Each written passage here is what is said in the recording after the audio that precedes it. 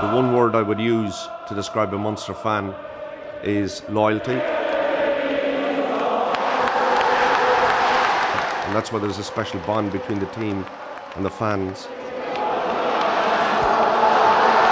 People walk out of grounds, whether they be in Ireland or abroad, with a feeling of satisfaction that the team have given everything. And as a fan, you've given everything. Any supporters going to the game, just get out there and just get behind the team, because, it's going to be a massive day, a massive challenge, and if we come out the right side of it, we'll have a massive day out again.